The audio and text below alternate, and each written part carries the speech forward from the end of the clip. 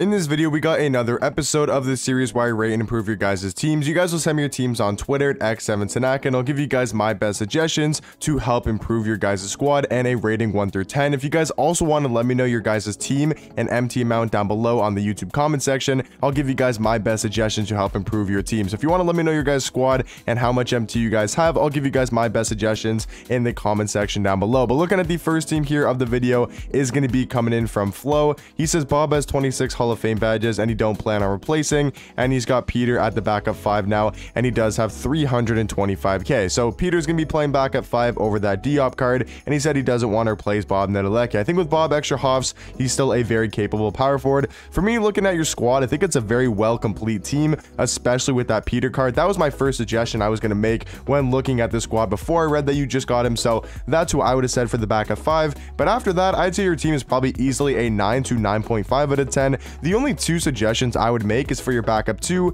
and for your backup small forward position. For your backup 2, I would personally go ahead and get Ricky Davis. I do think he's a good amount better than Glenn Rice, or not Glenn Rice, sorry, a lot better than Eddie Jones. I know you locked in for him, so you probably want to, get the most out of him, but if you're trying to make the best upgrades, I would go with Ricky Davis. I do think he's a good amount better than a card like I keep saying Glenn Rice, then Eddie Jones. And then for the backup small forward position, I would say Kuzma is honestly better than Tim Thomas, which I know sounds maybe crazy to say, or you could go get Jonathan Bender just to give you a little bit more size off the bench. Having Bob at the 3 is a little bit smaller, so having Jonathan Bender being a 7-foot small forward could be super helpful. So I'd go Ricky Davis for the backup 2, and then I would also go for Jonathan Bender or Kyle Kuzma to play that backup small forward position. Looking at the next team here coming in from Christopher, he's got 200,000 MT and a very solid squad. I would say for the rating out of 10, I'm not the biggest fan of Shea at point guard. Other than that though, I'd say it's like an 8 out of 10, maybe 8.5. There's a couple weak spots like Shea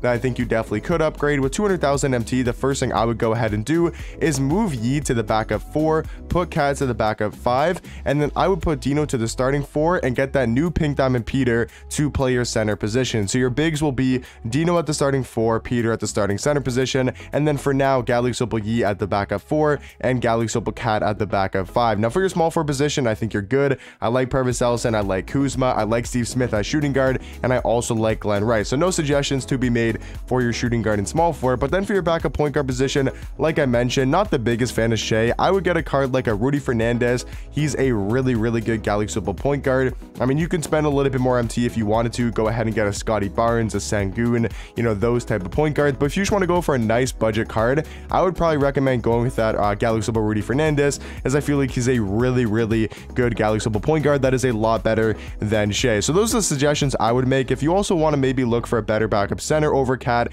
I would personally go for Gallic Boogie. I think he's just slightly better at that center position, but all around a very complete team. Looking at the next squad here coming in from Skilled Cheese. That is a great name. Around 200,000 MT though he has, and a very good team. I'd say this is a 9.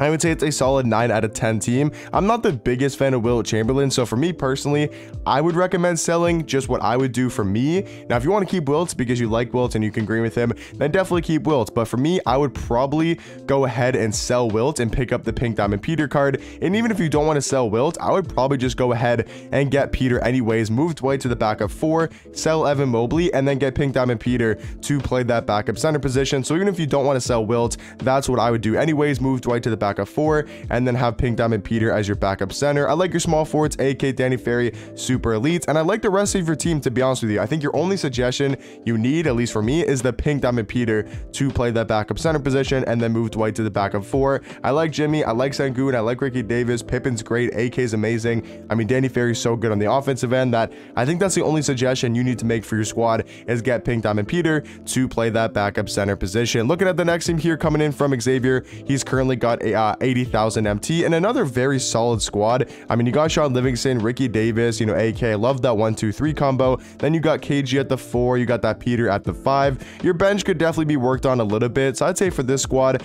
probably like an 8.5 out of 10, maybe a 9. It's a very good team.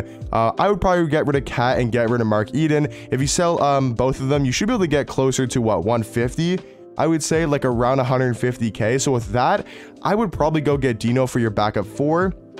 And then if you want to go for like a pink diamond Diop, you can at the backup center position. If you want to go for Opal Boogie, that's not a terrible option either, but I would definitely get Dino to play your backup power forward spot. And then personally, I would go ahead and get Galaxy Opal Boogie to play your backup 5. If you really like Cat or you really like Mark Eden, they can stay there. So maybe if you like Mark Eden a lot at the 5, then I just recommend go ahead and get the pink diamond Dino or the Galaxy Opal Boogie to play over Cat. But all around, a very solid squad. I would pretty much just upgrade that backup 4 or that backup 5. Looking at the next team here, coming in from Riv, he's got 300,000 MT as his budget, and he's about to get Hakeem. So once you get Hakeem, you should definitely put him at the backup 5 or 4 for sure. Once again, another suggestion that I'm probably going to make for pretty much every team that doesn't have this card, it's just get that pink diamond Peter card. He's so good for his value, and especially on this team, you kind of need that backup center. You're currently running KG at the 5. So what I would do is I would keep Taco and Dikembe starting. For my backup 4 and 5, I would probably go Hakeem and Peter once you do get the card. For now, you can keep Jonathan Bender or KG there, or Giannis,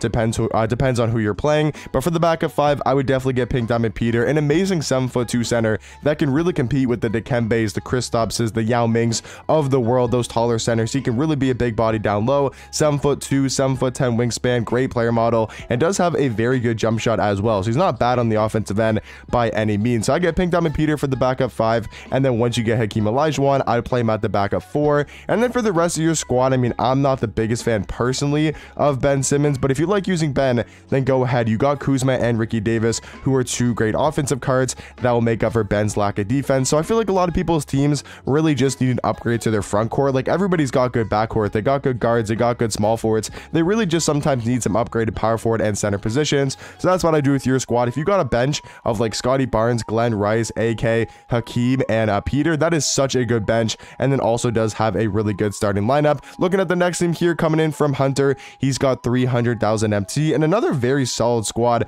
I mean, your bench definitely needs work, your backup 3, 4, and 5, but your starting lineup is super complete. I mean, I would say your bench definitely lets the rating down a little bit. I'm gonna have to give you an 8 out of 10 just because of like Tim Duncan, Kareem just really not being the greatest. So easy suggestions. Once again, get Pink Diamond Peter. I think he's so elite at that center position, and he can be a really nice backup 5. And then for your backup small forward position, I would personally go ahead and get Jonathan Bender, get Kuzma, get Jonathan Isaac. One of those 3 small forwards I do think nowadays are a good amount better than Tim Thomas. You could also maybe upgrade your backup point guard spot to like a Scotty Barnes or a Sengun just to give you a little bit more defense. So for example, if you go with Kuzma for your backup 3, I would probably try to get a better defender at your point guard position, whether that's even a Luke Walton, a Scotty Barnes, a Sengun, even a Matisse Thybulle, just a card that can play lockdown defense. I think will be a lot better next to a Glenn Rice and a Kuzma. For your backup 5, like I said, get that Pink Diamond Peter card. And then for your backup 4, I mean, you could put Jonathan Bender there if you wanted to.